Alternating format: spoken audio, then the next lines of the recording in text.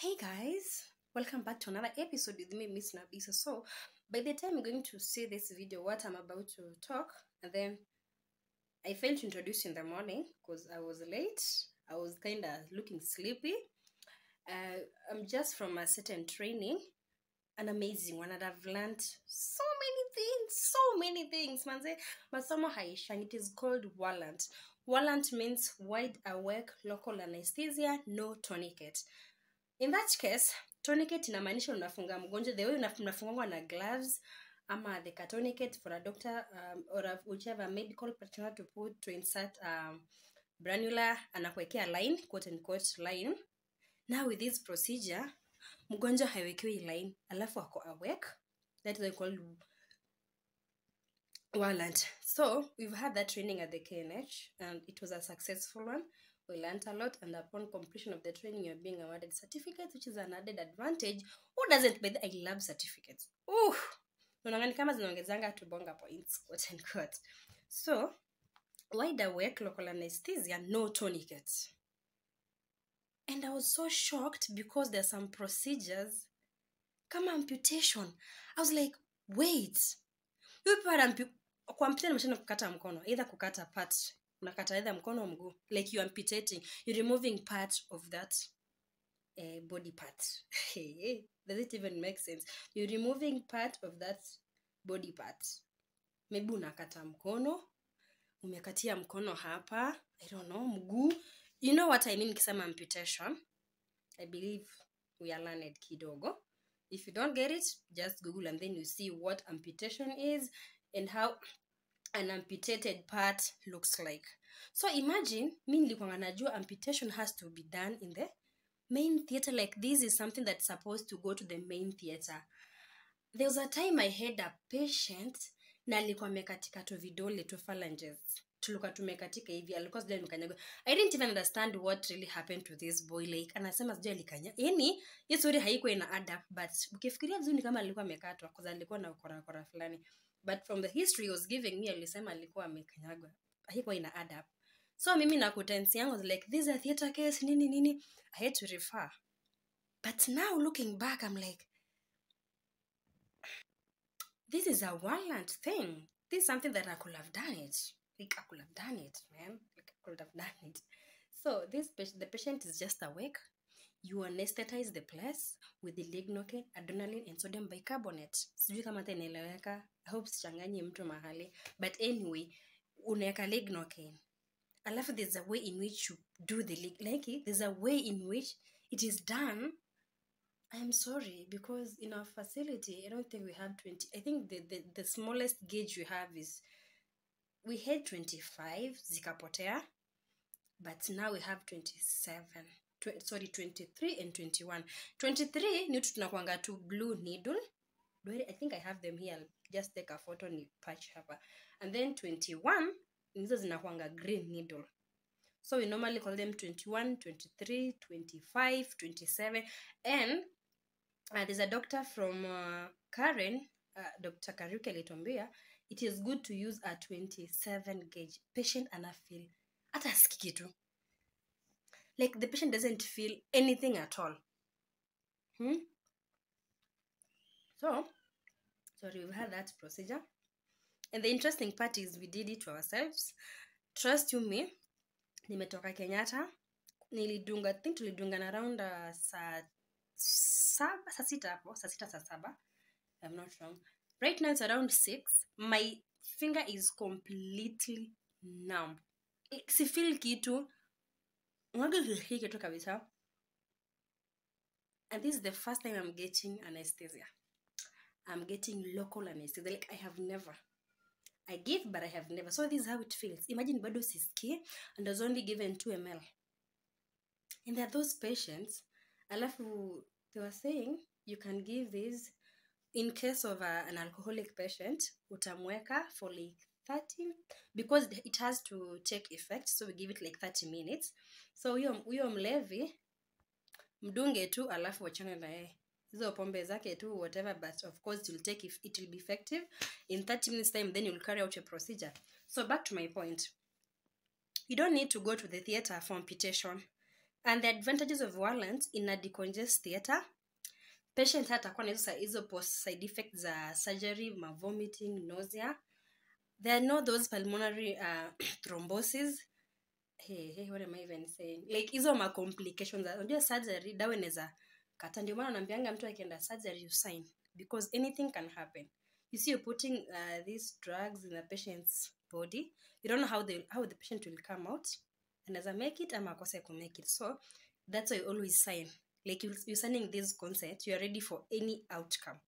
So but with the Wallant, imagine haina hizi vitu, and I'm just praying si hata kweli tu ifikie mambo na CS, cause mimi ikifikia CS na Wallant I'll be good to go. Like this thing is so painless, very painless. I didn't feel any pain. You only feel that kaprik kakiingia kidogo tu, and then the technique is, I don't know, have you been doing it wrong? No, but it's just an improvement of what we've been taught. So I'm going to leave this long intro here.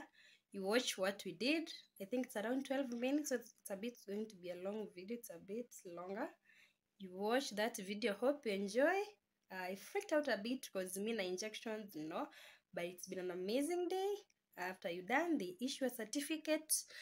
Like, you've done an amazing job. Who didn't want a certificate like me?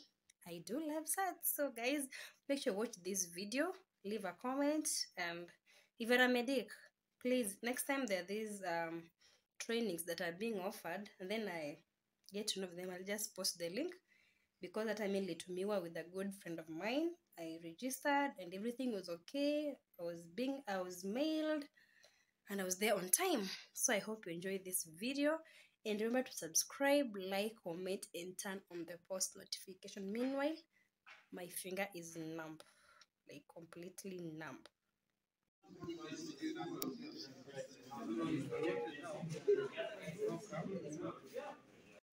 I can tell you for sure, from my experience in the current hospital, we are doing more than 1,000 cases currently, and it's working so well. The technique is quite simple. As Professor Jania said, the most important thing is knowing the principles of surgery that you're working with. Know your tissue planes, know the safety features of injecting anesthesia, and I'm sure most of us know about that. And most importantly, also realizing the status of the patient in front of you. So the patient in front of you is the most important parameter to use when doing Wallant injections. So you need to establish a rapport, explain what you want to do, okay? Make sure they are as comfortable as possible. And then when you are about to start, you of course have to warn the patient that you start, okay? And then as Professor Jania said, you create sensory noise. So creation of sensory noise, the easiest way to do it is pinching the skin up. Because when you pinch the skin up, the patient has sensory noise around that region, and therefore when you prick, the pain that is felt is hardly perceptible to the patient. This technique of injection requires that you first create a wheel, a 1 centimeter squared wheel at your injection point, and then it is from that injection point, which already has become numb, that you now be able to infiltrate your Wallant, normally from the proximal aspect to the distal aspect. For example, if you're going to do a carpal tunnel release, you inject from the proximal palmar crease, 1 centimeter wheel, 1 centimeter squared wheel, and then from that point of entry, now you can flood the area proximal to the wheel. And in that way, anytime you are entering through the port of entry that is already anesthetized, the patient hardly feels anything. And that's why we are saying the Wallant technique, you only feel the first prick. Okay. And I think with the newer techniques like vapocoolants, it is actually better because you don't even feel that first prick. Okay. The other thing that we do at KNH Hospital, which I would encourage us to do, is when we do this, because we do this in the office setting before the patient actually walks into the procedure room. Normally, we take the patient's preferred mode of relaxation at that point. So the nurse asks the patient, for example, what's your favorite music? And then we create that playlist for you, so that when you walk into our Wallant theater, your music is playing, and that has a very good calming effect on you. Some people, it is reading. I have sutured scalp lacerations on patients who are reading magazines. I'll share a video with you, I think, on the website about a patient who was actually reading a National Geographic magazine as we switched a scalp laceration. And the patient was extremely comfortable. Okay, good enough. So we'll start. Dr. Otieno, my name is Dr. Kariuki. I'm going to be your surgeon today.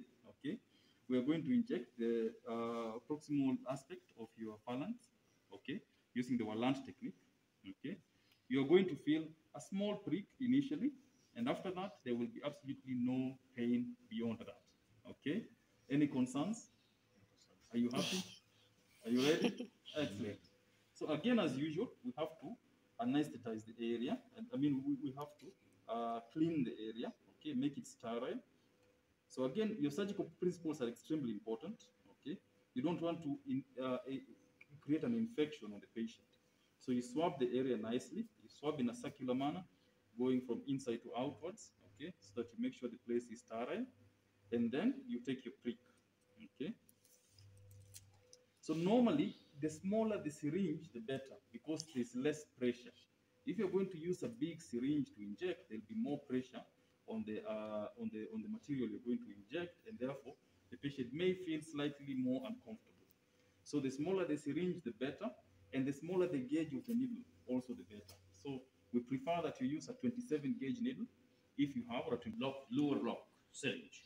That's better.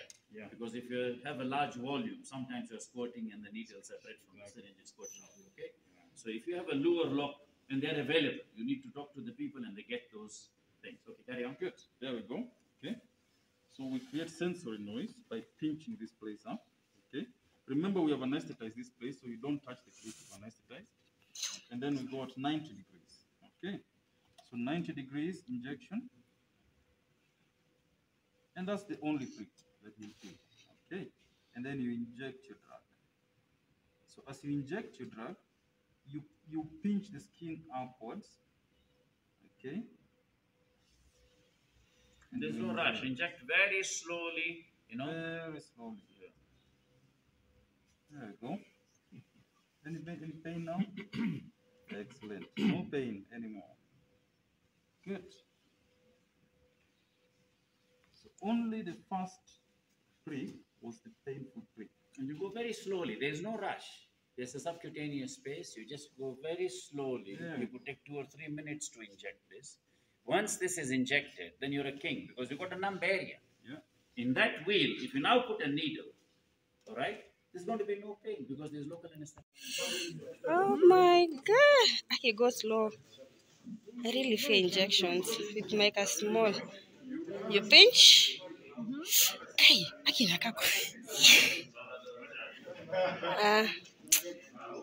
ouch. No. Yeah, like a pinch, but ouch.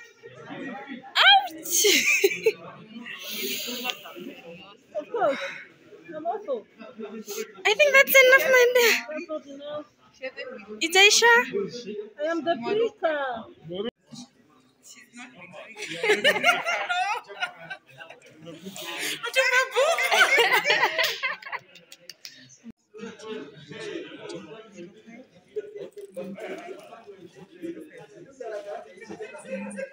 This 27 gauge. Huh? 25? 25. You don't need to move the bubble. No, you don't.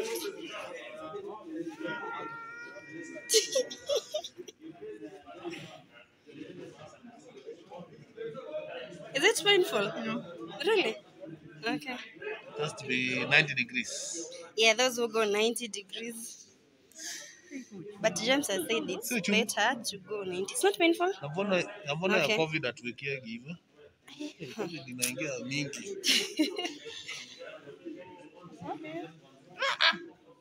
Wewe Linda. You did it.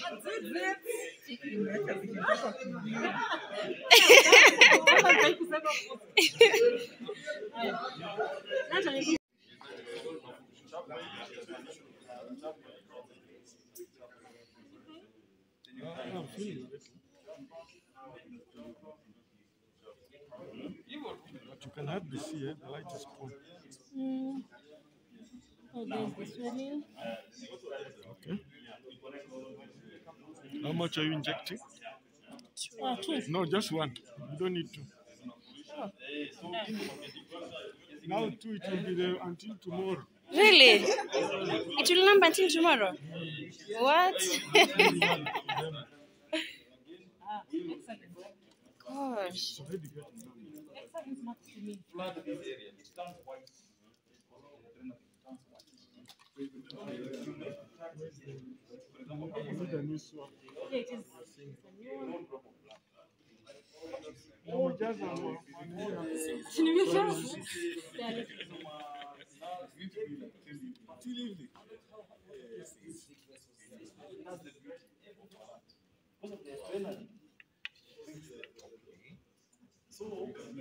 So they said you prepare this how? What is in here? It's Ignopai and no Adrenaline. Yes. Sodium bicarbonate.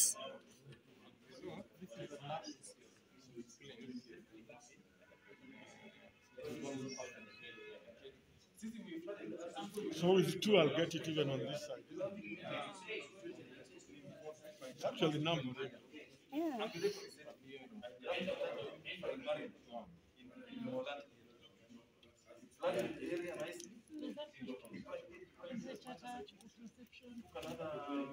I'll give you only one because we don't want you to. Primary. Ukiangalia utajua. Ama utanikiki. Na ukinikiki bado still. No. you have 3 An years to elephant, pick it an up. elephant never forget. Okay, this tractor. Yeah. I think just I was distracting you. let me magnify that. So clear. Thank you.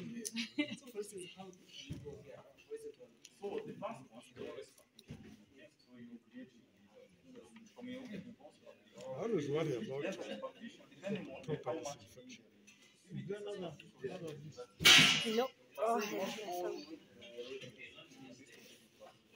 Then from the superficial, very important.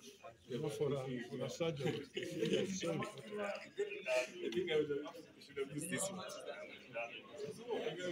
So you are going to set up, we start this. Yes. Because there are a lot of, one of the problems we have in orthopedic, this doctor, she's looking at me too much.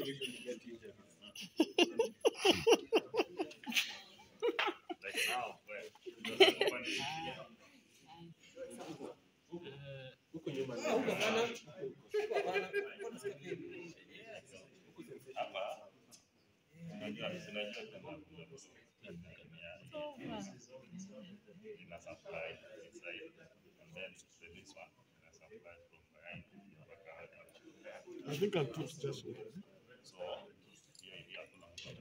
You know, I can't feel this finger at all. Oh, yeah. It definitely works. So, you know, we used to have long waiting lists for ganglions, carpal tunnel syndromes, because we couldn't get theater space. Even the bridesmaids. So now I think we need to start.